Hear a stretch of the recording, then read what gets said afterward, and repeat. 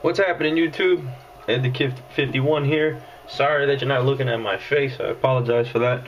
I have I just set the camera down, and I'm starting to work on the glove box. It's all nicely painted and everything. Scuffing it down with a gray Scotch-Brite. I actually did it already before I turned the camera on, but you know, figured I'd bring you guys along real quick. A little step by step. Just, you know, so you guys know I am still new at this, but I've been working at it quite often and quite a lot. I am very into and very interested in pursuing this a lot further than doing stuff for guys in the garage. By all means, again, I have, you know, if there's anybody else out there in the garage that would like stuff airbrushed, just PM me. It'd be awesome. You know, we'll talk about prices and money later, you know, at that time, but you know, I'm still learning, so as far as money goes, it's pretty much just for materials. Again, this one here, this particular piece, it was a trade-off.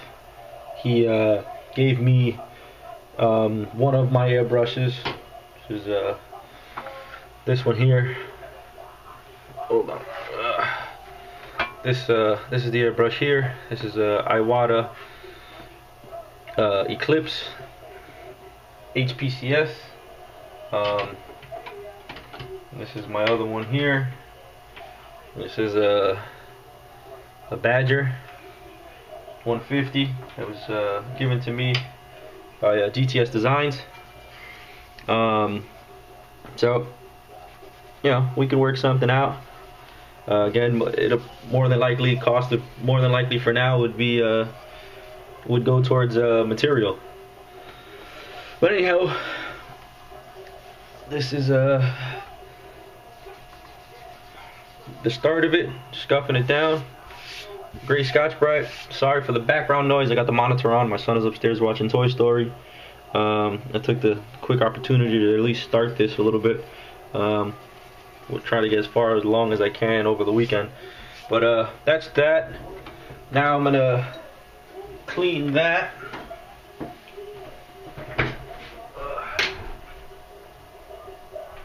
Okay. May not be the right thing to use, but I use a glass cleaner. Seen quite a few airbrushed artists use it, so it's readily available to me. So it's what I use. A couple of squirts on the napkin.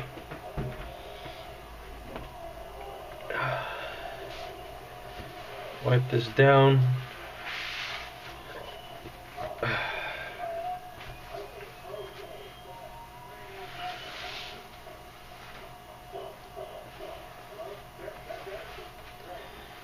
Alright, sure my edges are wiped down. Basically just clean off all the dust from what we just sanded, so that's that. Okay, gonna let that sit and dry. It's actually already started to dry. As you guys can see, it's dull now from it being scuffed up. Let me grab my my mask. Be 2 seconds here.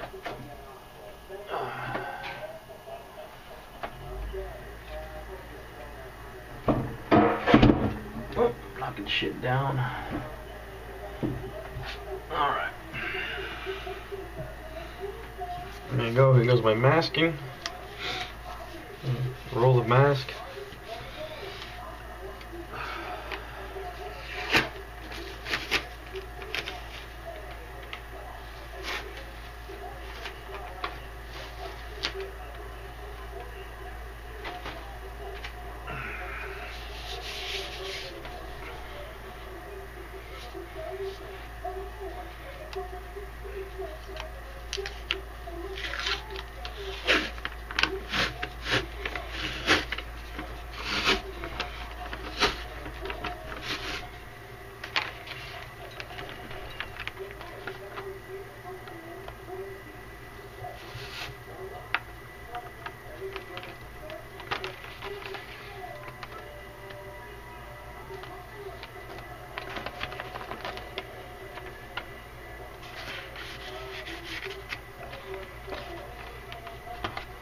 No wrinkles, no wrinkles.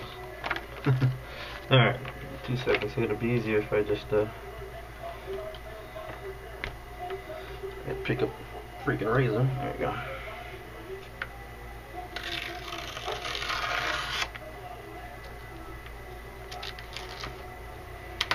Alright, there we go. Now we should be able to get it without an issue. Edge there.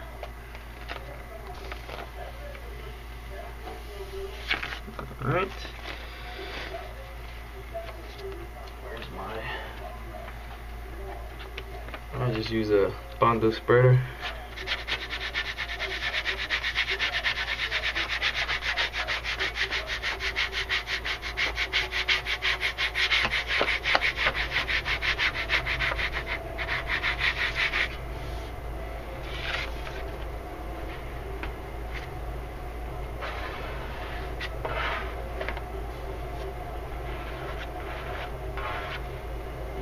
Alright, I will be taping that edge. Just want to get the majority of this.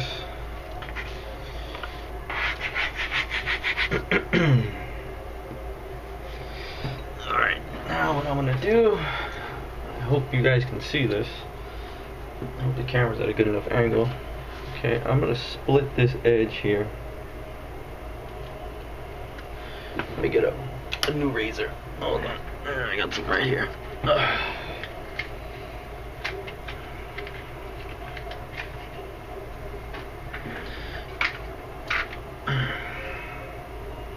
Brand new, out of the package. Well, that was my son. He's getting ready to call me, so I might have to cut this short a little bit, but I'm going to split this right down here. And the reason why, and I hope this is in the camera, if not I'll show you. Splitting these corners here.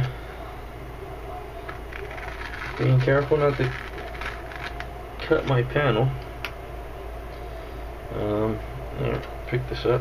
As you can see, I cut the corners, both sides on the bottom.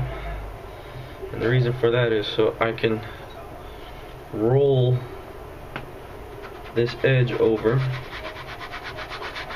without having any wrinkles in my masking. So that's that. A lot of this stuff I've seen done.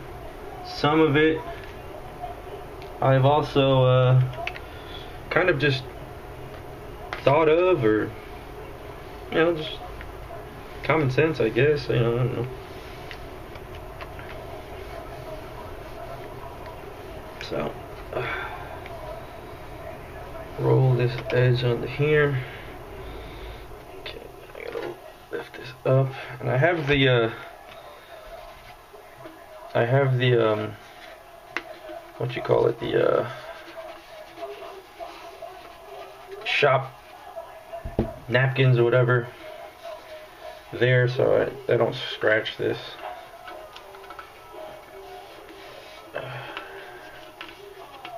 So roll it on there. It's not sticking very well, but I'll put a nice piece of tape there. I'm gonna fold that onto there, and I think my son is getting restless.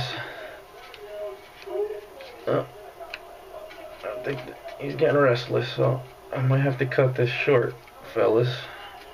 But I will be back later on this evening. So let me just finish rolling these edges over. And he's throwing shit now, and kids, huh?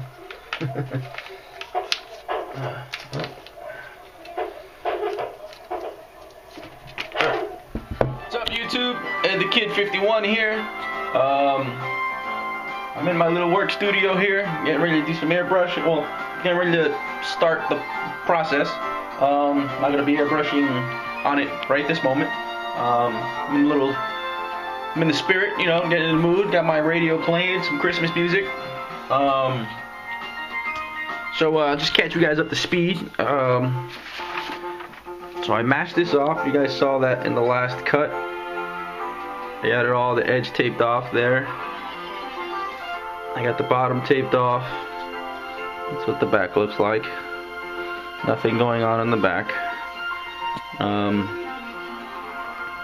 So that's that. Here is the sketch or design that's going on it. Okay, it's a pretty big piece of paper. You know, it's out of my big sketchbook. But as you can see, I've previously asked them about the dimensions. They gave me the dimensions, so it's outlined. So I am going to cut this perimeter to fit that. It's a tad bit larger, but that's alright. It'll fit. Everything fits in perfect. There you go. Buildings in the background. Terrain. I'm gonna do a little better with the grass. A little cartoonish truck. Trees in the background. Mountain. Signature. Cute little mouse. I'm gonna try to do a little bit of a job with the mouse. Well, that's going on there. So I am gonna shut you guys off. I'm gonna cut this out, and once I get it cut out and ready to be laid on, and I'll show you exactly how the process goes or whatever for those of you who would like to know. Alright, so what's happening, YouTube? I apologize, I kind of got caught up in a moment and started work without you guys. So I'm gonna turn this on real quick. As you can see, I'm holding this down because that's my placement. There's the sketch cut out. Sorry for the view, it's kind of shitty. This black paper, it's transfer paper. It's like the stuff that's on like the back of a check. You know, you write a check, you have those extra pages. That's what that is. So it's the same exact thing. So I'm sketching over the drawing, and underneath the drawing is the transfer paper, and underneath that is the panel. What's happening is the transfer paper is like a check. It's transferring the image over as I sketch over it. So I'll bring you guys back in a few minutes once I'm done with that so you can see. Alright, Ed the Kid 51 back again. So here you go. Bring the light down a little closer. Lift this up for you. So there you go. Drawings transferred right onto the glove box. Now next step is to take my X-Acto and very ever so gently cut out or outline all that, cut it out, so that way I can peel my masking up and start the spray. You gotta be very careful with that, because this is cut right into your paint, and then you'll have gouges in your paint, and that we don't want. That we don't want. We want to make it look like it's supposed to be there. So you gotta be very gentle. You have to cut multiple times just to get the tape to peel up, and do so. Don't press hard, just very lightly. Yeah, so that's what I'm gonna do now, and I'll bring you guys back when I'm ready to start brushing. All right, see the view. Oh, I wanted to show you guys this. So here's the transfer paper. I don't know if you guys can. Let's see, can you make it? Can you make it out? Let me.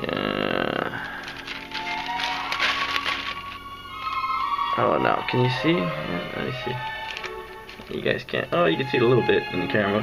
So there you go. There's the.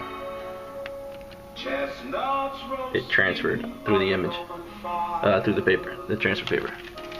So that's that. All right, so there you go. I'll bring you guys to Ed the Kid 51 here again.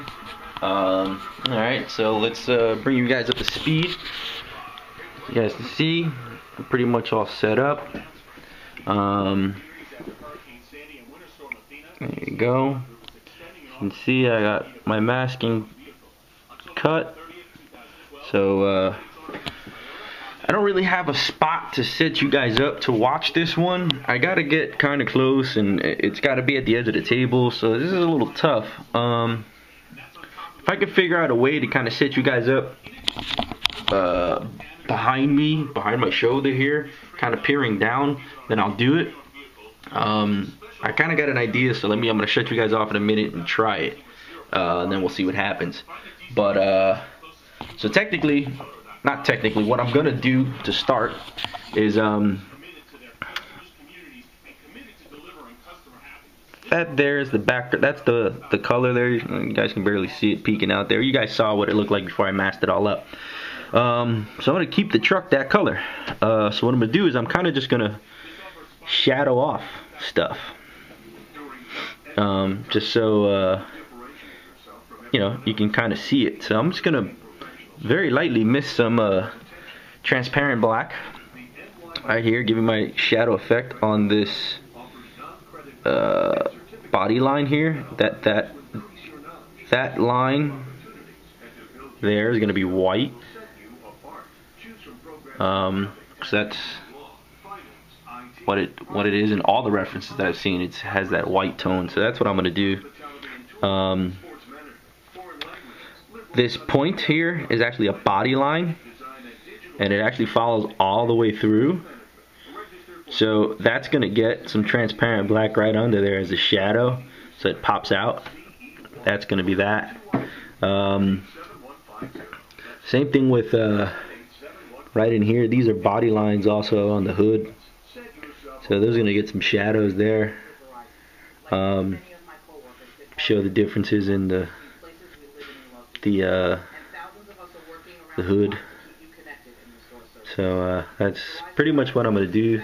You know, basically just gonna shadow off areas on the truck and keep it the same color. So I'm gonna reduce my transparent black quite heavily, just to get a ever so slight difference of shadowing down here, or just, you know, in all the shadow areas of the truck.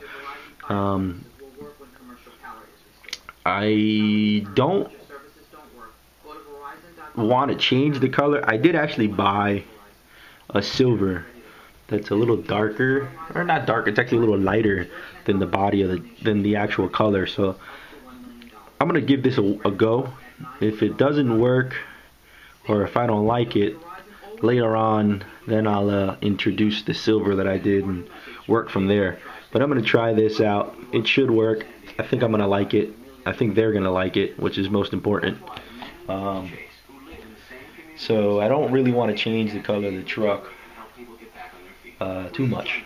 So I'm gonna use the existing color that's there and work with it. So bring you guys back in a little while. I'm gonna try to see if I can figure out a way to get you guys set up over my shoulder. If I can do that, then that'll be pretty dope, and I'll get you guys set up so you guys can watch along with me as I work. Alright? I'll see you guys in a little while. Bye. What's up, YouTube? Ed the Kid 51 here. Bringing you guys back to show you where I'm at so far. Sorry I didn't get the chance. I kind of just kept working. I didn't even bother to kind of figure out a way to get the camera posted up over my shoulder. But I'll give it a try tomorrow when I come back down tomorrow. See if I can get you guys up, you know, working along with me here. But let me show you where I'm at so far.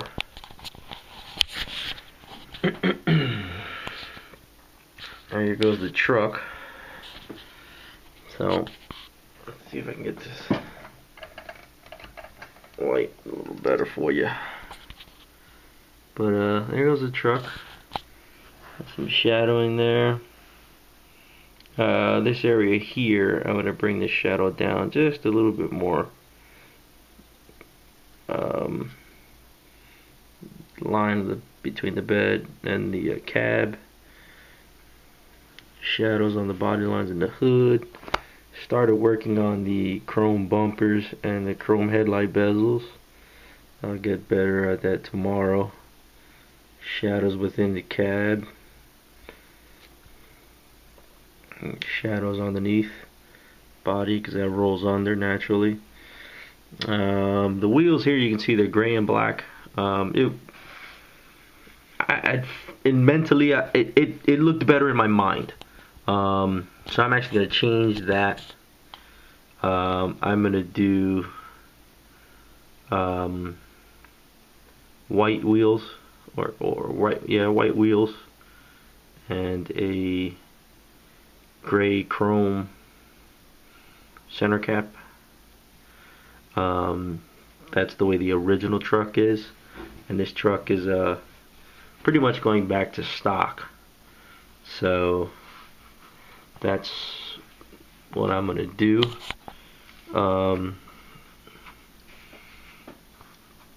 So I think it'll look a little better there. You can see the shadows on the hood, where the hood kind of lays over the headlights and the grill slightly.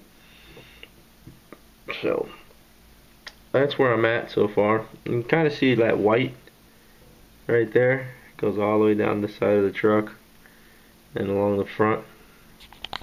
Those are kind of like highlights, contrasts, where let's say the sun kind of glares off the clear on the truck. That's what I'm trying to get there. Looks better in person. You kind of get the idea a lot better in person than you do here on the camera. But yeah, that's pretty much where I'm at. Hopefully you can get a lot more done tomorrow. Lesson learned.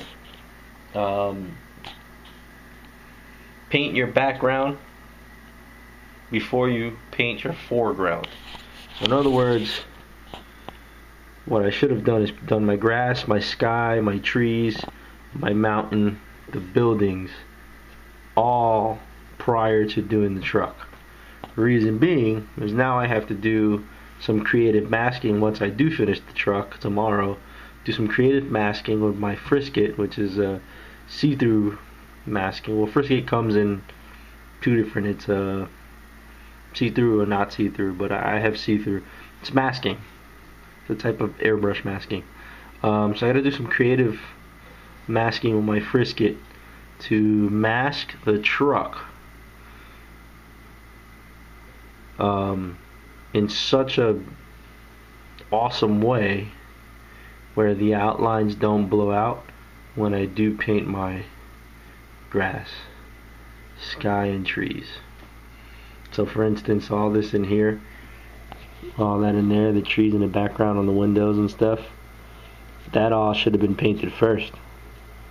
All that up there should have all been painted first. You live and you learn. So hopefully I can do a hell of a job masking, and if I could do a hell of a job masking, then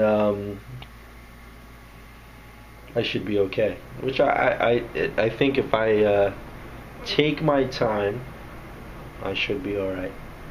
I'm not very worried because I have enough paint, and if God forbid something gets fucked up, then I kinda gotta scuff it up and do it again. So that's just how it works. You live and you learn. Excuse me for the yawn. You live and you learn. So that's today's lesson for myself and others who didn't know. It's my first time painting something with dimension. So this is a lesson learned for myself. And this is the way to learn it in the process of doing stuff. So there's two dimensions. There's the foreground and the background in this piece, and the background should have been painted before the foreground. So you live and you learn. And now I gotta work at keeping what I have good enough, masking it well enough, so when I do the background and all that stuff, I'll be alright. Well, I'm gonna say goodnight. I'm gonna go snuggle up next to my wife, and we'll see you guys tomorrow. Later.